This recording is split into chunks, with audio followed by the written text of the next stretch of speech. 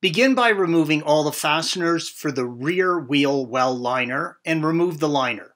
Please see the link at the end of this video for additional assistance.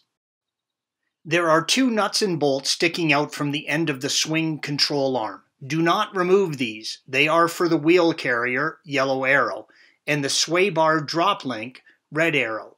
The shock mount is under the plastic protective piece on the arm, blue arrow. Squeeze in the 4 plastic tabs, red arrows, and remove the plastic cover from below. Support the arm by placing a floor jack under the wheel carrier, red arrow. The spring is still under pressure and you do not want to take any risks. You can now use an E14 socket and a 16mm wrench to loosen and remove the nut and bolt holding the shock top to the control arm, yellow arrow. Open the trunk and remove the lower carpet and then remove the fasteners on the side panels. Please see the link at the end of this video on trunk trim removal for further assistance. Fold the trim piece back and remove the two 13mm nuts from the top of the shock mount as indicated by the red arrows.